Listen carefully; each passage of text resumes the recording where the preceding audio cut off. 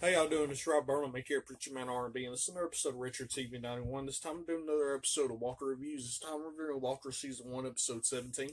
What happens on this week's episode is the Walter's kids are having Spirit Week, and the debates between Walter's brother and his boss is supposed to be happening at the school. Well, there's this bomb threat that happens, so all the kids go to the side step, and Walter gives them free hot wings and stuff like that.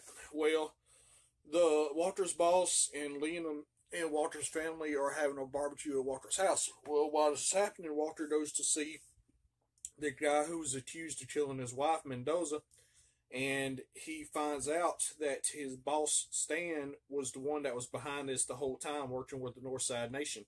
So Stan is the reason that Walter's wife is dead.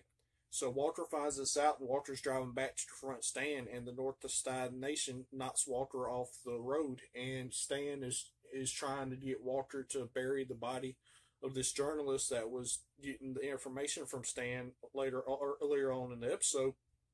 And Walter is able to get the drop on the Northside Nation and able to capture Stan, and is holding them hostage.